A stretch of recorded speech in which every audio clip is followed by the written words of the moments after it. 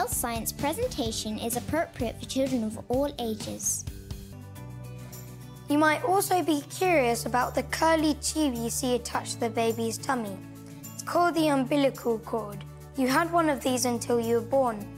You can tell this because you have a belly button. That's all that's left of the umbilical cord now, but it was very important for the first 9 months of your life.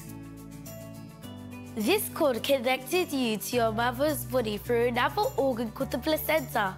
An organ is a body part that has a special purpose. A placenta is the organ through which the mother puts food and oxygen into the baby and takes the baby's waste products away. Waste products are things the baby no longer needs. The umbilical cord brings food from the placenta so the baby can grow, oxygen so it can breathe, and even antibodies to make it immune from some diseases. Immunity is the way the body protects itself from diseases. If you look closely, you can see 3 blood vessels inside the cord. The cord grows so quickly that it can eventually measure 2 to 3 feet in length. Babies sometimes have a cord twisted around themselves or even hold it in their hand.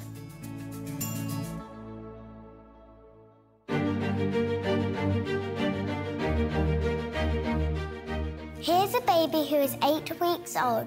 By now his fingers and toes are easy to see, and he can begin to move them. Look at this baby's fingers and toes.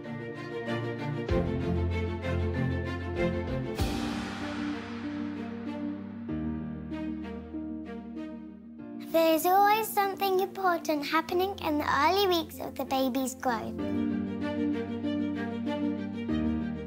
The brain, spinal cord and nerves have been quickly forming for several weeks now.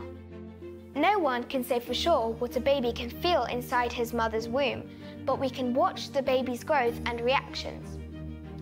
Parts of the brain and nerves which are necessary to feel pain develop between about the 8th and 13th week of the baby's growth. Pricking a 9 to 10 week fetus with a needle causes the baby's brain activity to change in ways similar to the changes which happen when an adult feels pain.